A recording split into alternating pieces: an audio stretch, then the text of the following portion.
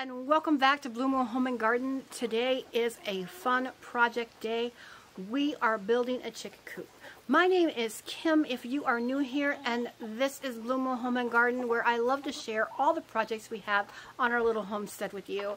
So please say hi in the comment and like the video if it's informative for you, and if you have not yet subscribed, please do that. That really helps out our channel and we really like that. So let me explain what we have going on today. We are out here in the chicken run and we have a regular chicken coop, and it is all fine and dandy. That's where most of the chickens sleep at night, but we always feel the need to have an additional chicken coop. It is great to have just a small coop on hand for several reasons. You might want to use one if you're raising chickens. Number one is a great setup to have if you have a sick chicken, if you have a chicken that you've just gotten and you want to introduce to your flock. You don't just want to bring home a chicken and put it in with your flock, because that chicken could be sick or it could have parasites. So you want to quarantine that chicken for 10 days to 14 days to make sure that it's not going to harm the rest of your flock. You also may have a broody chicken or a chicken with babies, and you want her to be able to have space and explore. So there's always a good reason to have a second setup. Now, we did have one, it just wasn't working out for us. There were so many issues that we had with it. So today we are going to try and build our very own. Now, I don't have plans for this. I'm just going to dive in and try to wing it. I have made a little sketch. I've gone and measured everything, and hopefully this is going to go well. So I just want to share with you and bring you along and show you how we're going to build our secondary coop. Okay, so this is where our other coop was, and it's just a little run we built because if we have a sick chicken or we have babies, we do want them to be able to have a place to roam around. The other one sat on the ground back there in the corner, and we've already demolished it, and I don't have footage for that, but let me show you a few of the pieces. It wasn't very big. This is the front, and this was the front door. This is the back, because it kind of went on a lean. The front was taller than the back, and the sides are behind this piece of wood. And then over here we have the roof, and over here we just have some 2x4s, and this was the bottom. Now you can see this floor, it was already starting to rot out, and it was really hard to clean because not only being completely on the ground, the frame of the building was sitting on the bottom. So what happens when you go to clean it, your shovel just hits these 2x4s around the frame, and you just can't get the stuff out. So we don't want it sitting on that. We don't want it sitting on the ground. We want it easier to clean. So we have all these pieces here just because we may want to utilize some of this wood. You know, we broke it down. Some of the wood is so good.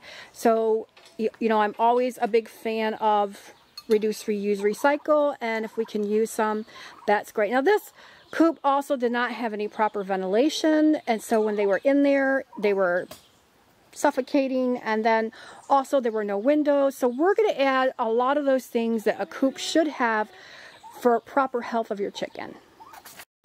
Alright, so I'm just going to give you a quick run over of some of the tools we're going to be using. We're going to be using the skill saw, and we're going to be using a drill. Now I like to drill my projects together with screws. I just think they last longer, and if I want to take something apart, it's easier later. And I'm going to be using these outdoor screws right here.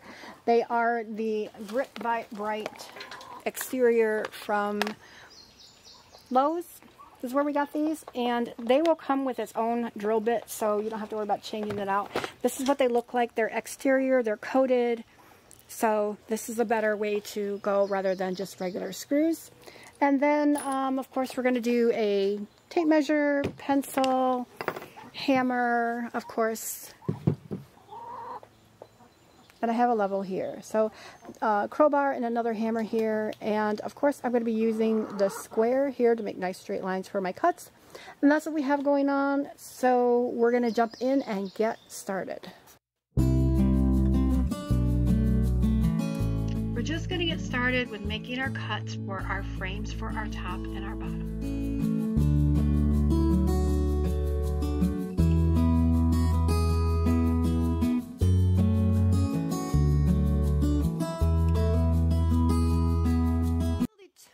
These are going to be our bottom and the top frame of the actual house itself.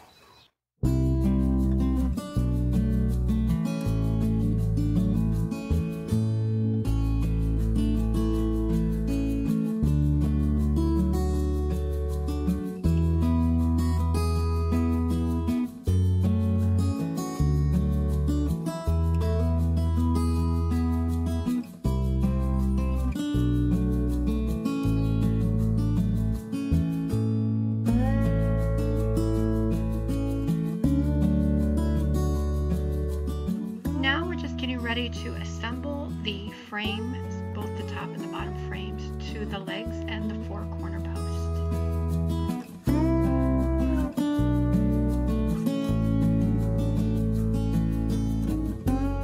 And I just have to say thank you so much to my grandson Aiden, who spent the summer with me.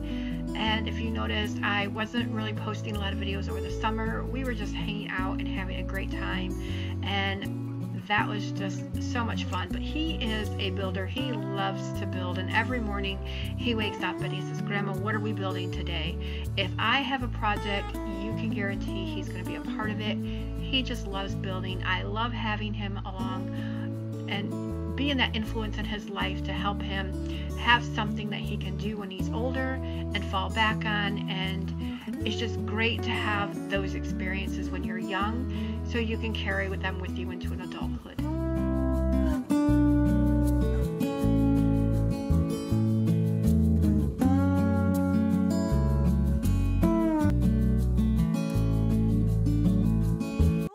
Top and bottom are now secured to the outside frame. We're going to stand it up, and we're going to continue to make supports for the walls. We're going to do 2 supports in each wall, and of course the floor.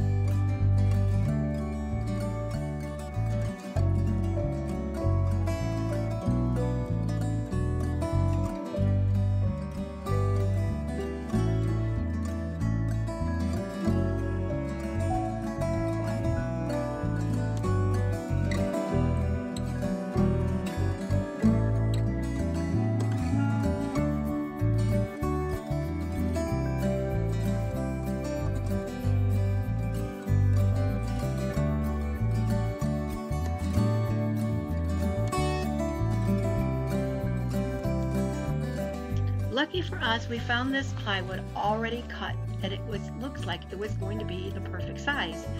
With a little bit of maneuvering, we figured out that while it was a good size, it wasn't perfectly square. And in that case, you try the next best thing, which is Plan B.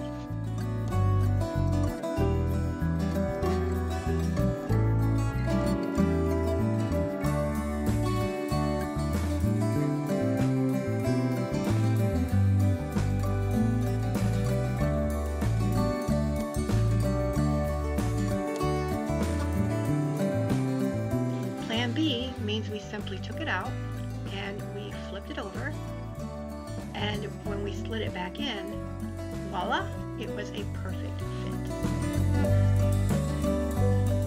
Now that we were happy with the fit, we just took some nails and secured it in place.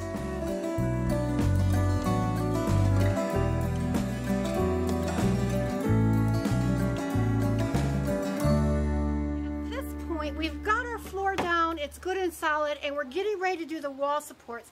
But we thought now would be the best time to go ahead and lay down our linoleum. I just put down new linoleum in the coop, and I had this big piece left over. They actually gave me a large chunk because it was the end of the roll, and they just went ahead and kept going and gave me all that was on the roll. So I have this, I think it's 12 by 5, and since this is 4 by 4, essentially, we have plenty to go ahead and do this floor. We're going to do it now, so it's easy to cut and not have to cut around all those extra wall supports.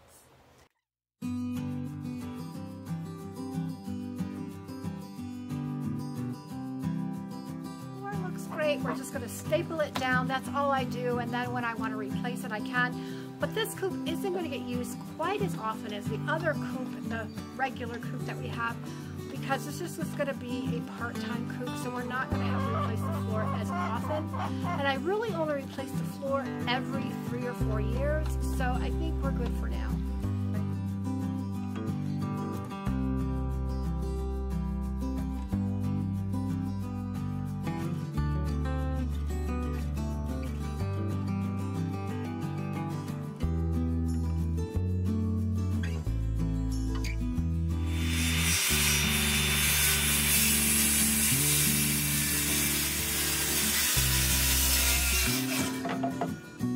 original plan, I had these 4x cut, and these were going to be the underneath suspension. And then we went ahead, and when we started building, we just started using those 8-foot 2x4s. Well, after consideration and after I conferred with the builder in the family, we realized that I do want it a lot sturdier, and we can use all of these to add extra support. So we went ahead and cut those legs off, and we're going to use these 4x4s for our bottom portion.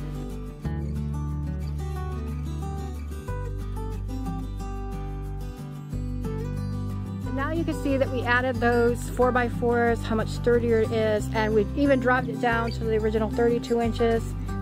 So very happy with that. I'm glad that we actually went through and did that one.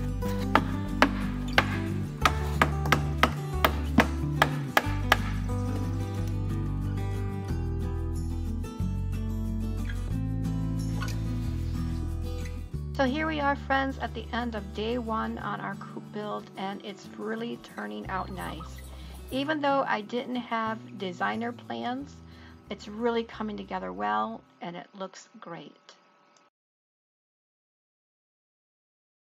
Here we are, day 2 of our coop build, and today we're going to be working on several different things. We're going to be adding in any cross support that we need to add in.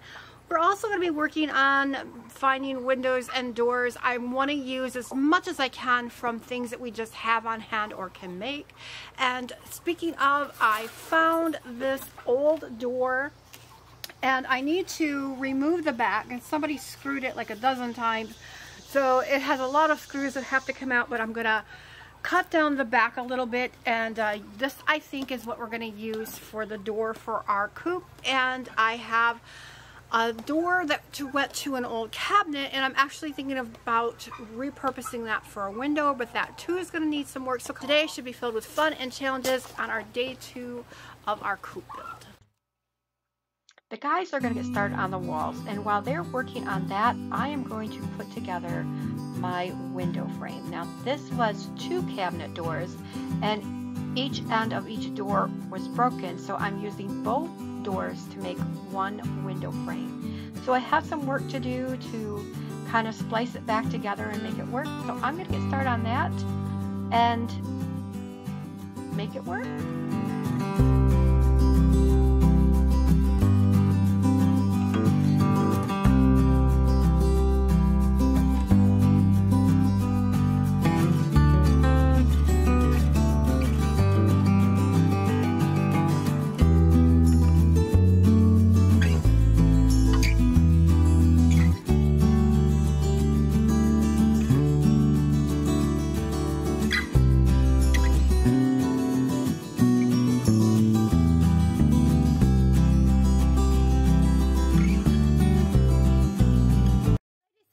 Over here was a nesting box. Well, the builder in the family convinced me to make it just as big as the coop. In reality, like I said, we're probably only going to have less than 6 chickens in here at any time. Most of the time, just be 1. If it's a mama, she probably won't be laying unless she's sitting on her nest. So in reality, we probably only need 1 box, but I think it would just look better. And in the future, if I wanted to pass this on to one of the kids who really love raising chickens, then of course they can use it also. So we're going to go ahead and add on a 3-box nesting area. And so these pieces right here are going to come out here, and so this will be our floor. This will be the top where our roof will come down. So this will be a fun addition, and we're just making this a foot tall, a foot depth, and each box will be about a foot wide.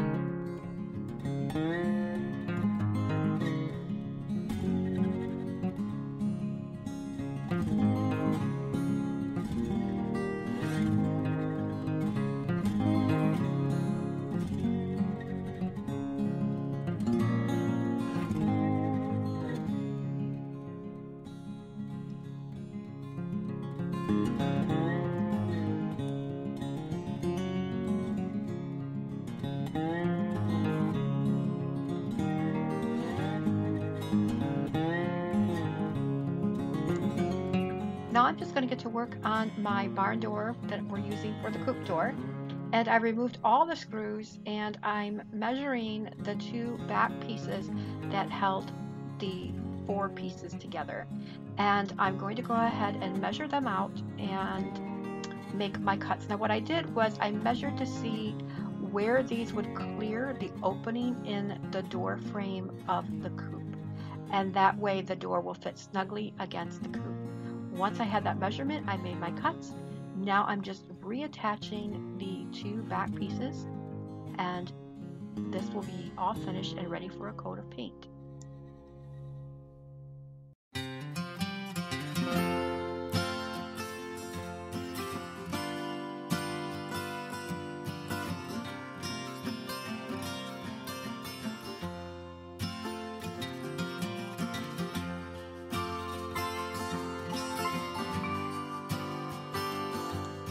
Time to make the cuts for the windows and the doors, and this is so exciting.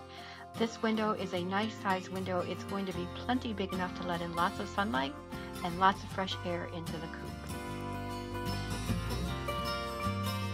The first part of the coop window frame has had plenty of time to dry, and so now I'm working on the second part, so I'll be able to put it all together and give it a coat of paint also.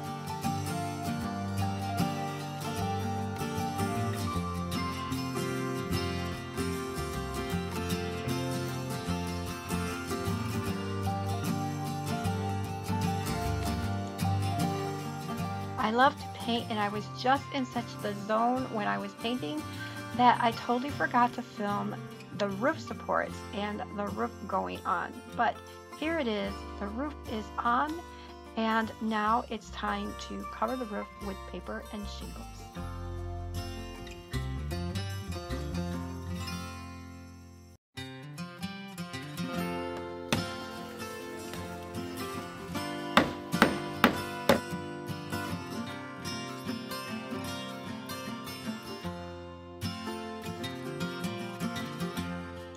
At this point, I'm going to cut the hardware cloth. Hardware cloth is the best material to use on coops because it makes it really difficult for predators to get through. Chicken wire is easy to manipulate for predators, but hardware cloth is not. I am cutting the pieces for the window and the vent covers that you will see later.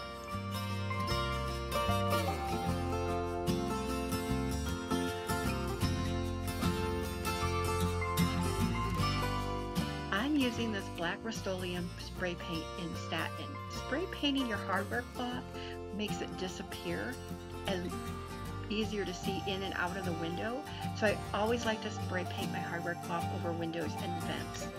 Speaking of vents, I'm getting ready to cut the vent holes in the coop.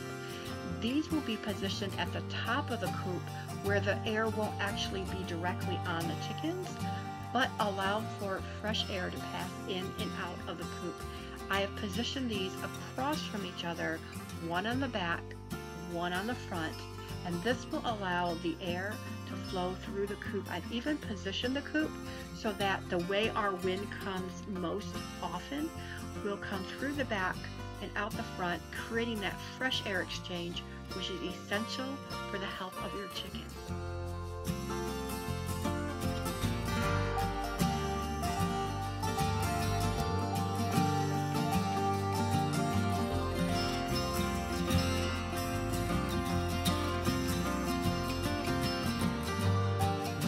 Here we have yet another piece of the decking that we got from our friends, and it looks like it would make great steps. It's just missing one step, so one step coming up. This was such a fun project. We had such a great time putting it together, our little coop. We just love it. It turned out so cute, and it's going to serve its purpose so well. It's plenty big enough. It's up off the ground. They have safety where they can go. When it's raining outside, there is plenty of room and plenty of ventilation and sunlight. This turned out so well. Let me know in the comments what your favorite part of the coop is.